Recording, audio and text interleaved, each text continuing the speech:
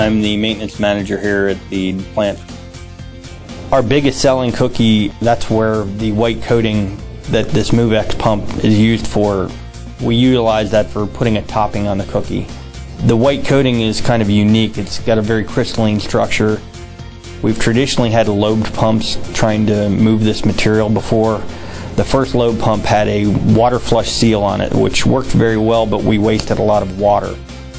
We went to another pump that was a lobe pump, and we experienced very bad leaking because of the way the material interacts with the seals. As far as the Mouvex pump, I knew there was no seals in it, especially no rotary seals around the shaft where the white coating could ooze its way out and cause us a problem. That was a definite must and really turned us on to this design in the pump.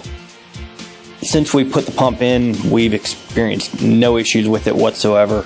No leaking, no downtime, nothing. It's been a dream, honestly.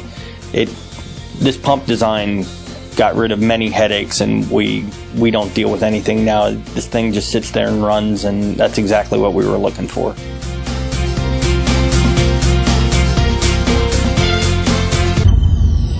PSG, where innovation flows.